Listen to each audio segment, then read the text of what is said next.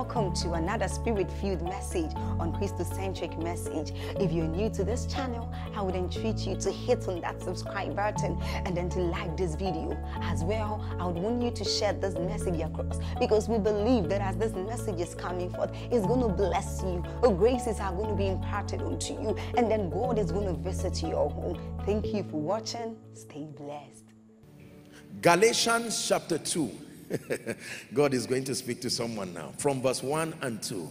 Light me, Lord. Light me, Lord. Light me, Lord, like a candle. Light me, Lord. Light me, Lord. Light me, Lord, like a candle. Light me, Lord. Light me, Lord. Light me, Lord, like a candle. Light me, Lord. Light me, Lord. Price number 3, the price of greater enlightenment. Galatians 2, 1 and 2. Then 14 years later, I went up again to Jerusalem with Barnabas and took Titus also with me. I love verse 2. It says, and I went up by revelation. I didn't go up by suggestion. I didn't go up by what? I went up by revelation. Of course, it has its literal meaning there to explain what he was doing, but that is a prophetic expression there. I went up. In this kingdom, we go up by revelation. I went up by revelation. 1 Corinthians chapter 8 and verse 2, it has become an anthem in this house. 8 and verse 2, 1 Corinthians. If any man think that he knoweth anything, it says he knoweth nothing yet as he ought to know. The price of greater enlightenment. Acts chapter 18 from verse 24 and 25. Acts 18. Remember a popular story? The Bible says a certain Jew named Apollos, he was born at Alexandria, an eloquent man and mighty in scriptures. The Bible says he came to Ephesus, and then the man was instructed in the way of the Lord. Being fervent in spirit, he spake and taught diligently the things of the Lord, knowing only the baptism of John. Let's read 26. The Bible says one time he began to speak boldly in the synagogue, whom when Aquila and Priscilla had heard, they took him unto them and expounded unto him the way of God more perfectly. The price of greater enlightenment. Listen, if you want to rise higher in life, you must contend for greater levels of enlightenment. And I broke this enlightenment into two. Number one, the first dimension of greater enlightenment you must contend for, they are called the mysteries of the kingdom. Please write. The first dimension of enlightenment you must contend for. You must contend for higher and superior levels of the knowledge of the mysteries of the kingdom. Matthew 13:11, for it has been given unto you to know the mysteries of the kingdom. The mysteries of the kingdom. We discussed this already. Knowest thou the ordinances of heaven, and canst thou establish the dominion thereof on earth? So that's the first dimension of the greater enlightenment. You must know the mysteries of the kingdom. What are they? The spiritual secrets by which dominion is activated through. It's important for you to know that. Dominion does not just happen. Authority is not only, it doesn't just work arbitrarily. It is on the strength of the mysteries of the kingdom that we command dominion in this earth. But the second dimension, not many believers have paid attention to it. It's called the law of life and the law of human nature. The law of life and human nature. Listen, there are superior levels of greatness, and there are dimensions in this kingdom and in the cosmos that if you do not understand the laws of life and the laws that govern human nature, you can call them the laws of the cosmos. There are laws that operate in this earth. Failure to know them, you will get into all kinds of trouble. When you are dealing with the mysteries of the kingdom, you will learn the laws of prayer and priesthood. Is that true? You will learn the law of giving. You will learn the law of meditation and speaking and all of those things. But as wonderful as that is, you must be able to complement it with the intelligence of the laws of the cosmos. Most people do not know this. Let me show you 3 scriptures. Luke chapter 16 and verse 8. Hear what Jesus said. Luke 16 and verse 8. If God is blessing you, say amen. He gave a parable of the unjust steward, and here was the conclusion of that parable. The Lord commended the unjust steward because he had done wisely. For the children of this world are in their generation, he said, wiser than the children of light. He acknowledged that they were the children of this world under the influence of the cosmos, but he says they are wiser than the children of light.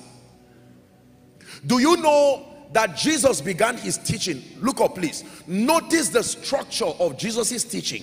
He began his teaching with what we call the Beatitudes. Are we together? Blessed are these, the pure in heart, for they shall see God. And then eventually he switched into teaching them the cosmos, the world system. He taught them, he now began to give them enlightenment on how to live effectively in the cosmos. Matthew chapter 10, please. He began his teaching in Matthew chapter 5, teaching them on prayer, teaching them on several things, you know, righteousness and all of that. By the time we get to chapter 10 from verse 16, hear what he said. Jesus now giving us the wisdom of living and excelling in the cosmos. He said, behold, I send you forth as sheep in the midst of wolves. Be ye therefore wise as serpents. One of the few times in the Bible where Jesus will recommend understudying the serpent. The serpent has always typified Satan, evil and disaster, but when it has to do with the intelligence, please keep that scripture, of excelling in this cosmos, he says make sure you learn the wisdom of the serpent and yet be as harmless as doves. 17. Give us 17. It says, but beware of men. That is already a very strong instruction he's telling you. Beware. There is something about the human nature in the world that you are living in. Don't just be a prayer warrior, a fasting giant, a revelation giant, and then don't sustain wisdom. Please look at me. Let me teach you this. My precious people, hear me. Many believers are completely ignorant as far as the intelligence of dealing with the cosmos is concerned, and it has cost us many things beyond our imagination. There are laws of human nature. There are laws that you must know. It is true. For instance, I've taught you one of them, the law of seasons. Is that true? That no season remains consistent. Seasons change. It is a law that operates while the earth remaineth. Is it not in your Bible? Seed time and harvest. You will never have seed time alone. You will never have harvest alone. You must know how to take advantage of seasons. When you see the rainy season for us in Nigeria here, I told you, remember the law of seasons? Every rainy season comes with a letter from dry season. I am coming. And every dry season comes with a letter from rainy season. I am coming. If you enjoy the season and don't collect the letter and read it, you will be in trouble. Every time you see evil, it is because there is good. It's called the law of polarity. Every time you see darkness, it's because there is light. Male, female. God himself designed that law. I'm not talking about some Scientology and some demonic thing. I'm talking of the wisdom of the cosmos. Jesus here is telling you, understudy the serpent.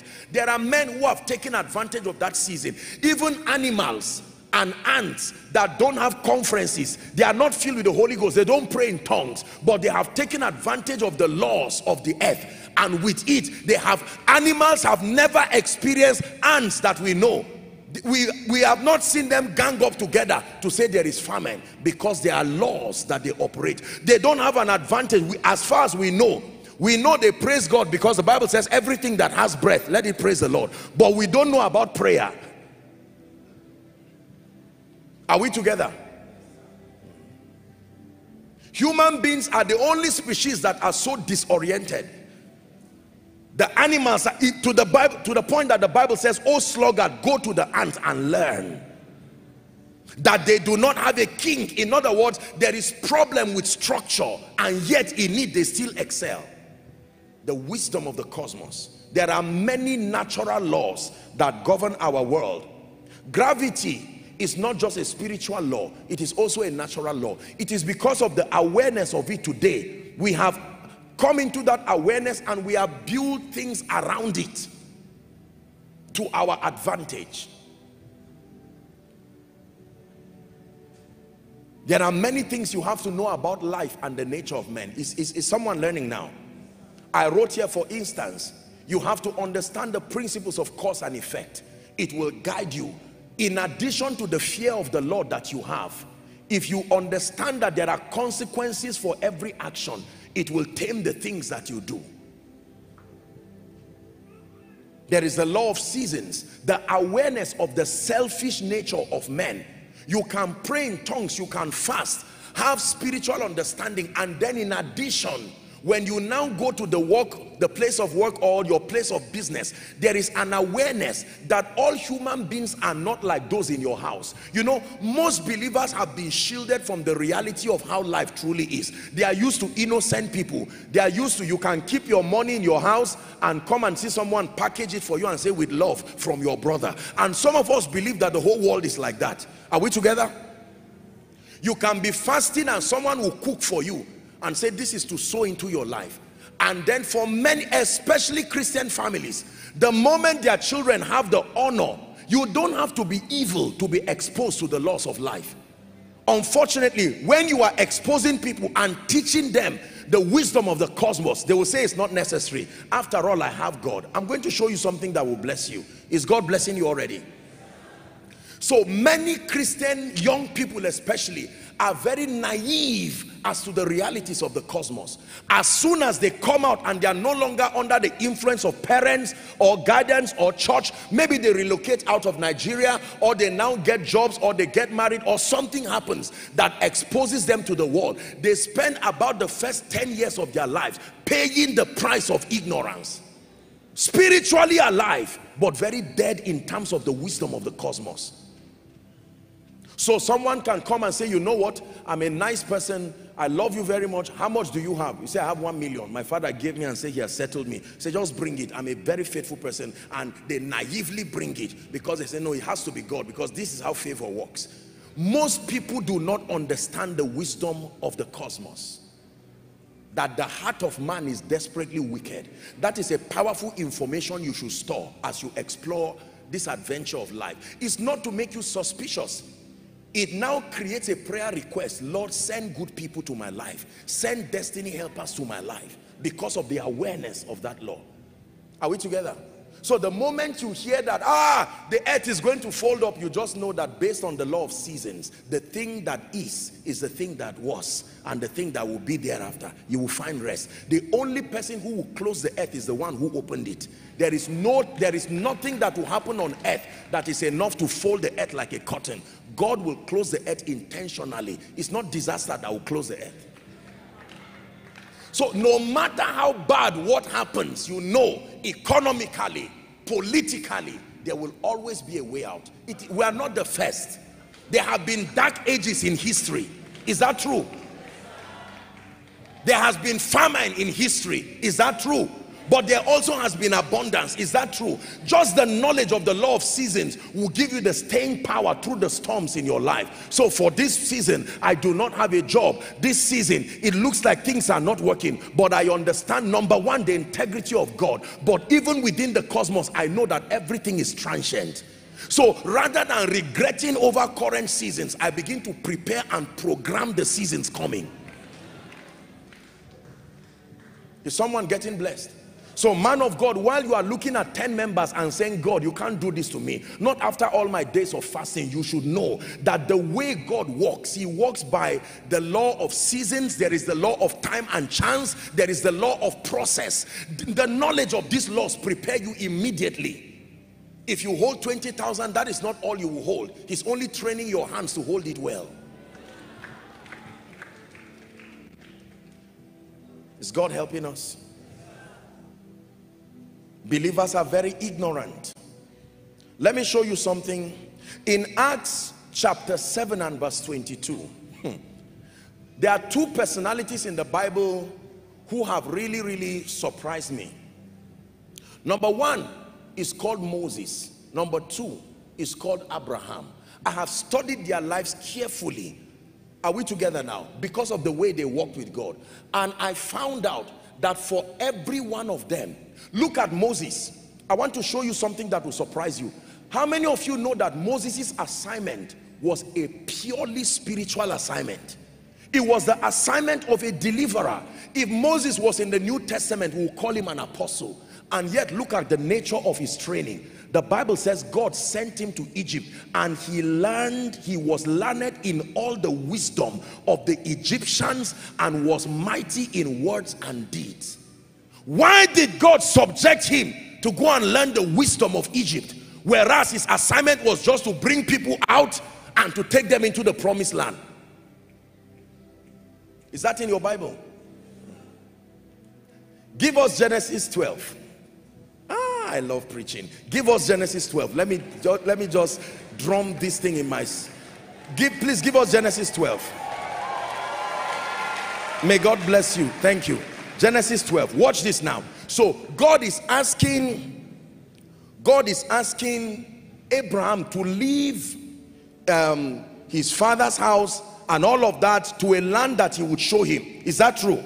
Now let me show you something very powerful. Give us from verse I'm trying to look for, let's go to verse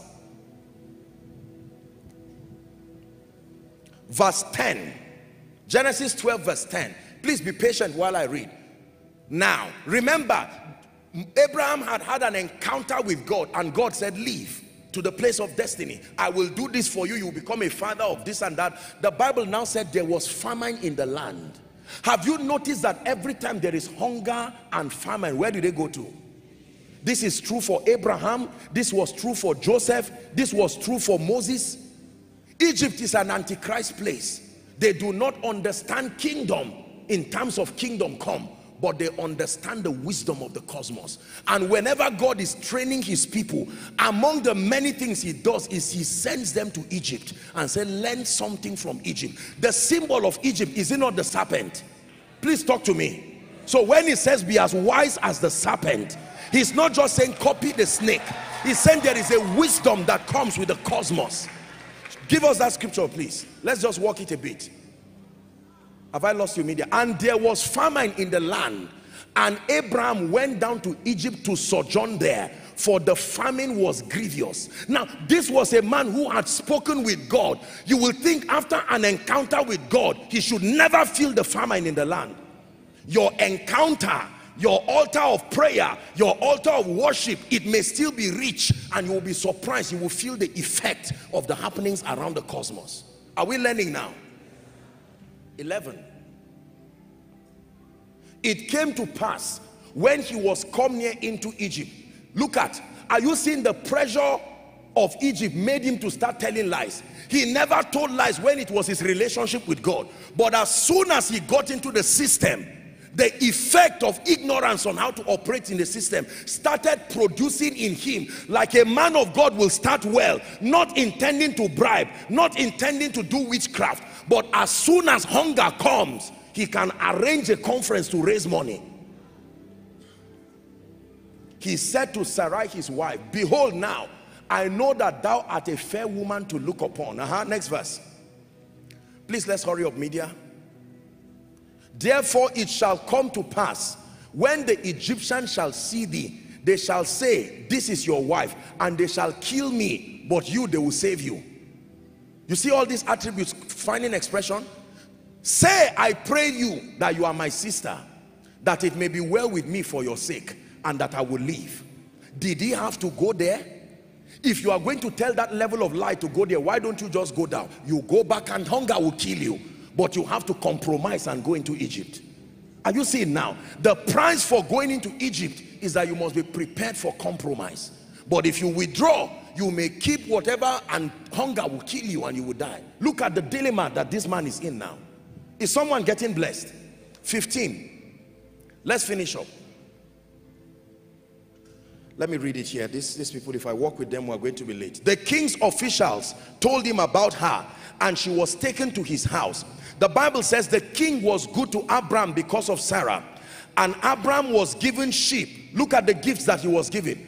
Are you seeing where he got his wealth from? Where did he get it from? In Egypt.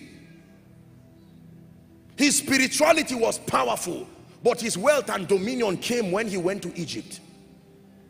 He entreated Abraham well for her sake, and he had given him sheep, oxen, and asses, and men servant, and she-asses, and camels, and all of that. Let's read down. It says, the Lord now plagued Pharaoh. Are you seeing that now?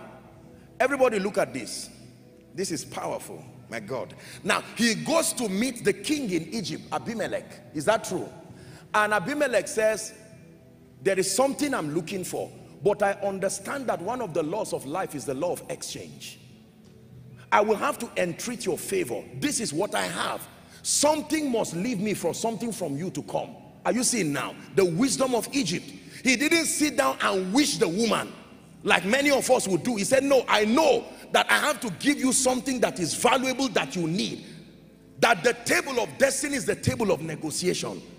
It's not just the table of wishes. World leaders know this. So he says, let me give you gifts. I see that you are not very wealthy. I am wealthy. I need this woman you've told me as your sister. It took God to intervene. God had to say, yes. He started plaguing him because of Abraham's wife. Now that is the power of a relationship with God. After you have a relationship with God, when you go to the cosmos and Satan wants to take an advantage of you, the God who you have a covenant with will now speak for you like he's speaking. But already, notice, already the gift has been given and there's no record of him collecting it back. 18. Pharaoh called Abraham and said, what is this that thou hast done to me? Thou did not tell me that she was your wife. 19. It says, why sayest thou that she's my sister? I have taken her to wife now. Behold, take your wife and go, but not alone. Go with all the gifts that I brought to you. Are we together now?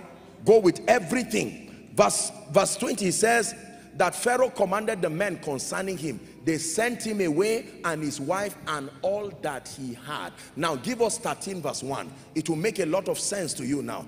Abraham went out of Egypt, he and his wife and all that he had, and Lot with him to the south. Are we together? So tell me please, why did God send him to Egypt? From this story, you read it. What did he really do in Egypt?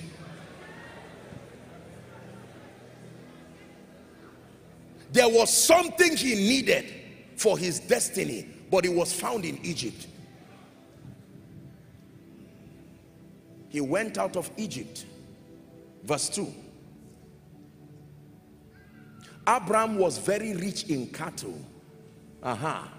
Next time you read it, you know where it came from now. He was rich in silver. He was rich in gold. Let's stop there. Don't be afraid when God sends you to learn the wisdom of Egypt. You don't have to be compromised. It is the wisdom of the serpent you can learn and still have the dignity of kingdom integrity. Why? Because your relationship with God is still intact. So he says you are a sheep in the midst of wolves. You don't run away. You have to wear the regalia of wolves to look like one, but you know by heart that you are a sheep. So you will register the company like other companies. You will go for the board meetings too with secular people and antichrist people. You don't run away waiting for only believers to teach you secular knowledge. You will go to a university with heathenistic people, and while they are teaching, you still have the conviction of heaven. Are we together now?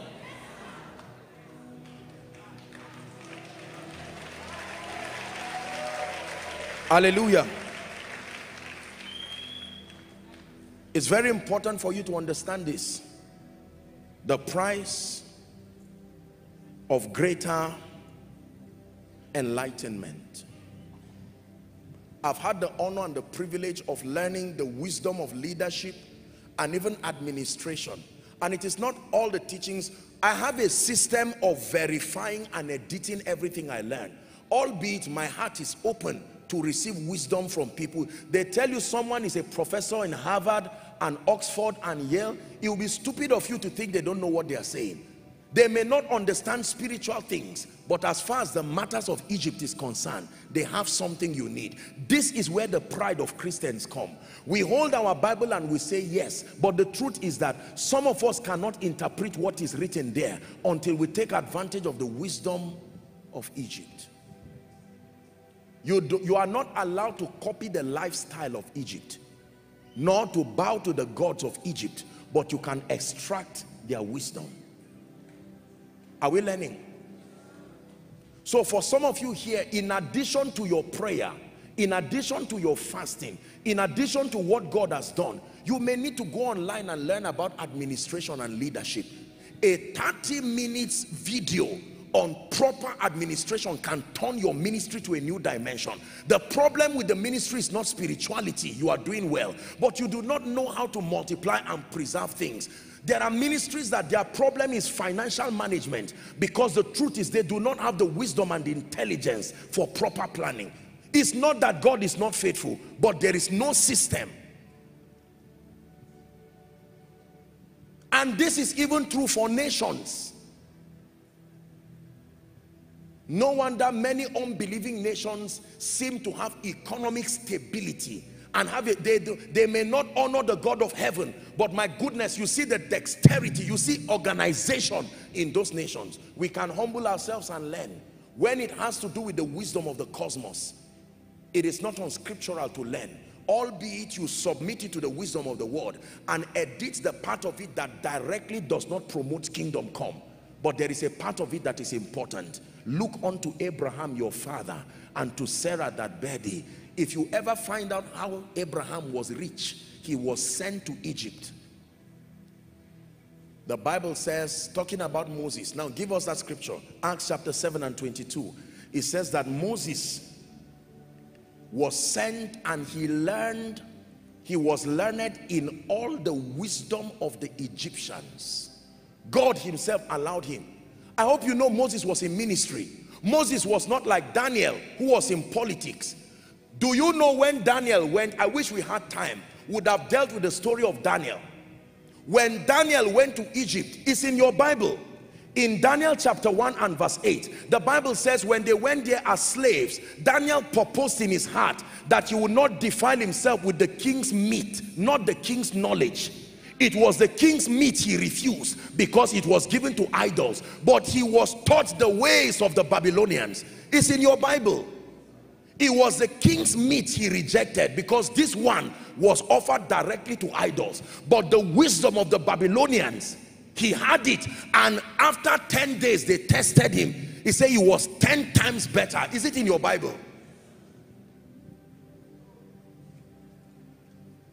Could it be that there are many things in addition, not in defiance to spiritual laws, we must incorporate, guided by the word of God and structured mentorship? There are laws of life. There are realities about the human nature that we must know and understand. Otherwise, failure will be imminent for many people. For the way of the Lord is the way of wisdom. I choose the way of the Lord.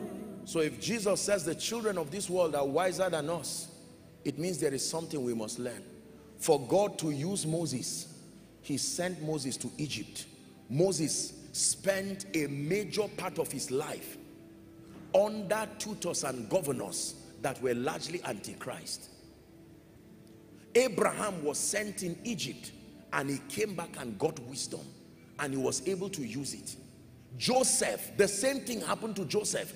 When Joseph went to Egypt, Joseph did not just go to Egypt and sat there. There were things he knew and learned, all for his enthronement. What of Jesus? Jesus came to abolish the law, but when he came, the first thing he did was to go to the temple. The same scribes and Pharisees who Jesus said, you are of your father the devil, yet he submitted to them and he learned.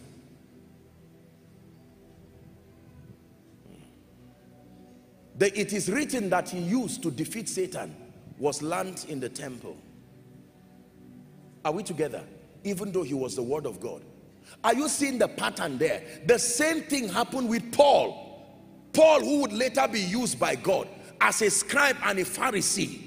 He submitted himself to learn. He was the doctor of the law. And then when he had an encounter, he did not waste it. There was a time where it was not prayer that saved him. He said, hey, I'm a Pharisee. Don't kill me. He had to use the wisdom.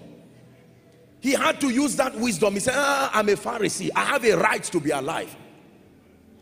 Can I tell you, there are many roads that you will need in your journey to destiny. There are times where you will have to use the advantage of the wisdom of the cosmos. He said, do not be afraid. I have many people in that city. That is the basis of your security. There are angels, but as per your sustenance in this city, find rest. It is the numbers that will become your security. He said, in the multitude of men is the king's honor. This is the wisdom of the cosmos. Most believers do not know and appreciate the power of influence, for instance. We reject it as though it is antichrist. It can be antichrist if not managed. And we have ignored influence to our detriment. If God is giving us wisdom, say amen. Let's hurry up. Prize number 4. What is the fourth prize? For higher dimensions, greater dimensions. The price of greater contribution / productivity. The price, you want to be great and you want to explore virgin dimensions in the spirit and in life and destiny especially. The fourth price is the price of greater contribution, the price of productivity. Proverbs chapter 18 and verse 16, it says, the gift of a man, or a man's gift, maketh room for him and bringeth him. Someone say, bringeth him. The gift does not only make room, it can transport you from one realm to the other, one realm of possibility to the other. It bringeth him before great men. There's no way for him to get to the place of great men, but his gift would bring him before great men. Hallelujah. This is very, very important. In Daniel chapter 5, let's read verse 10. Let's look at how the Lord exalted Daniel. In Daniel chapter 5, now a little background. When you read from verse 1, don't turn there, let me just, the Bible talks about the son of Nebuchadnezzar, Belshazzar. Is that true? And the Bible says they had stolen vessels from the house of God, and they were making merry and, you know, giving the credit to the God of the Babylonians and all of that. Suddenly a hand pierces through their place there and writes on the wall, Mene Mene Tekel Upharsin. And the king was disturbed. The Bible says he shook, his legs were shaking. And he called on all the astrologers and the sorcerers to come and help interpret. And sadly, they could not. And he was downcast. Are we together? Verse 10 now. You will understand it from there. The Bible says the queen, his wife now, by reason of the words of the king and his lords, came into the banquet house. And the queen spake and said, O king, live forever. Let not thy thoughts trouble thee, nor thy countenance be changed. Verse 6, next verse. It says, there is a man in thy kingdom in whom the spirit of the holy gods is. And in the days of thy father's light and understanding and wisdom, like the wisdom of the gods, was found in him, whom the king Nebuchadnezzar thy father said, made master over the magicians. Look at the role they gave him. He was master over what? and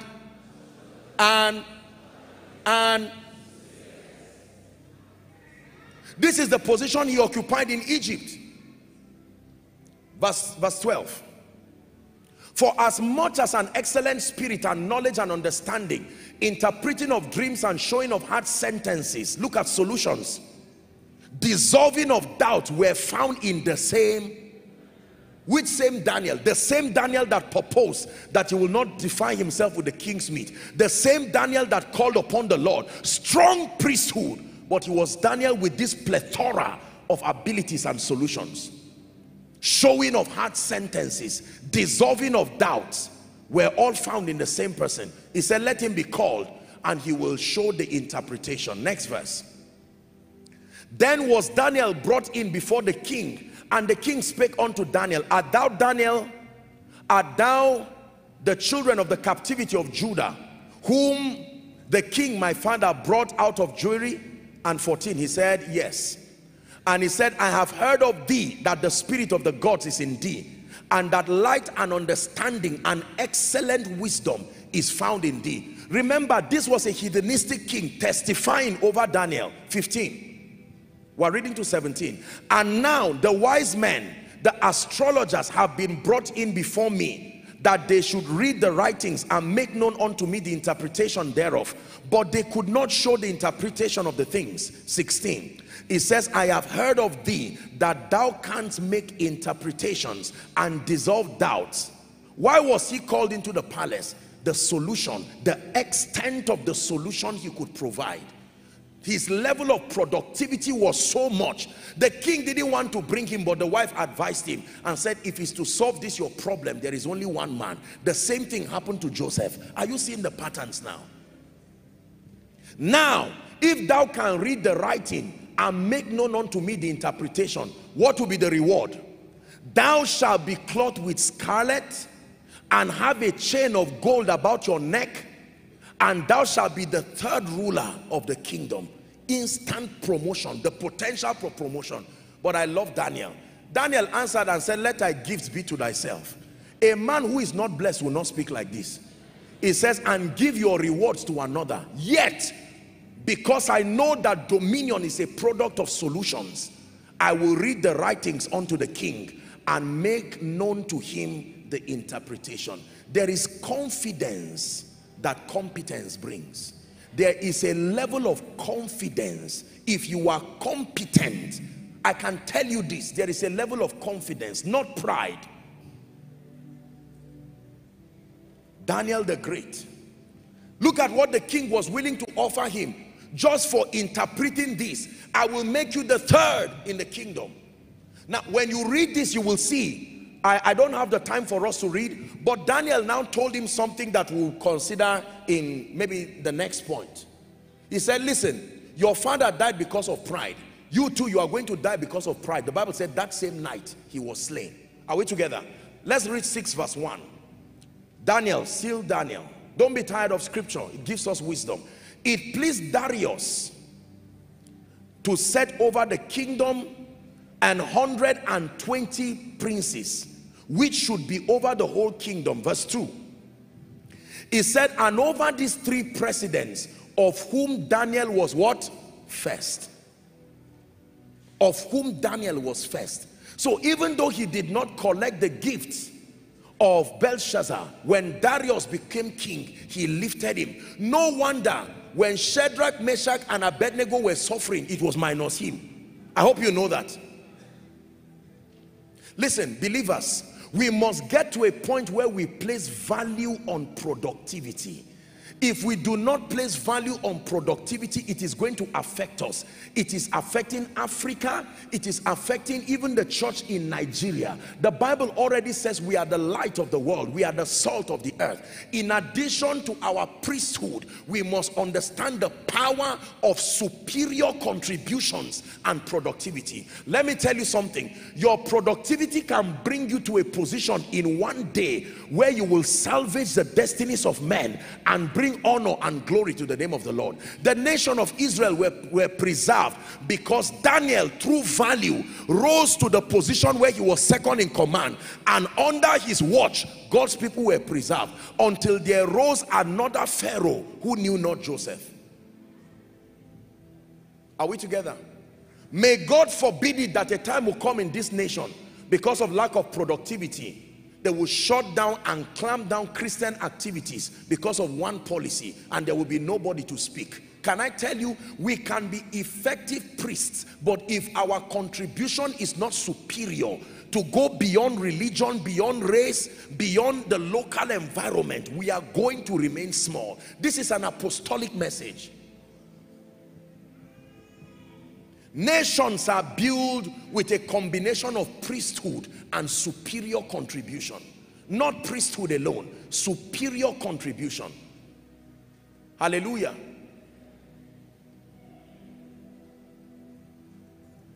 So that we do not get to a point where, respectfully speaking, look at what has happened to our nation and many nations in Africa. Anything happens, we become the victims of it. Whether it is policies, migration policies, whatever it is, because the truth is, with respect to the global table, our contribution may be significant within a place, but it's not. People depend on the facts and the figures. The figures don't lie. If you contribute seriously as far as the table of nations is concerned, there are certain statements that will not be made to you. Is that true? Hello, beloved in Christ. We hope this message was a blessing to you. I would want you to do something for us. If you are new here, kindly hit on that subscribe button for us, and then like this video as well. Share to your family and friends to bless them, because we know that this message will be a blessing to their body, to their soul, and to their spirit. We would need you to do one thing for us too. Tell us in the comment section where you are watching us from, and then if you've got any testimony for us, kindly share with us. Thank you for watching.